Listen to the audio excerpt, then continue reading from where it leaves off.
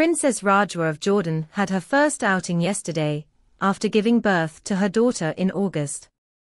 The wife of Crown Prince Hussein of Jordan was in matching black outfit, with her husband to watch a football game between Jordan and Oman for the 2026 World Cup qualifiers.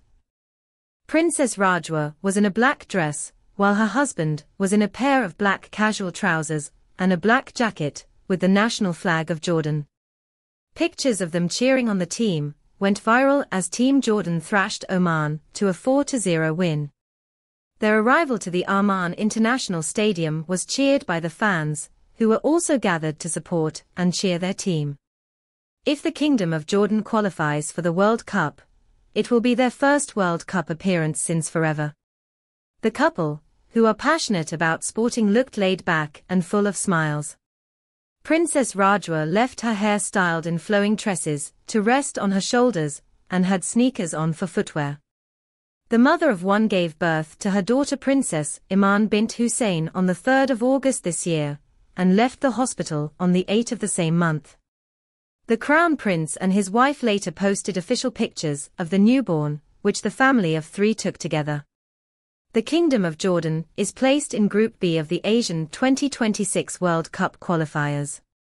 The group is comprised of Iraq, South Korea, Jordan, Kuwait, Oman and Palestine. South Korea is currently sitting at the top position of the group, and Jordan's win against Oman yesterday put them ahead of Iraq in position 2. The attendance of the royals in the sports sends a message of goodwill from the royal court and confirms their support of the national team.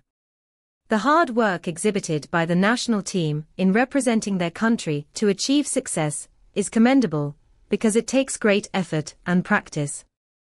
The royal couple's presence motivated the players in the pitch to make their fans happier and proud of them. As the princess and new mother is still on maternity, taking a break to cheer on their national team shows just how proud she is as a citizen of the Kingdom of Jordan and how much she wanted to be part of the success of the team. She might be a constant presence on the Jordanian circle as she starts getting back to her royal duties soon. With the newborn Princess Amman getting past the 3-month mark soon, her mother will be out together with Queen Rania sometimes and her husband at other times.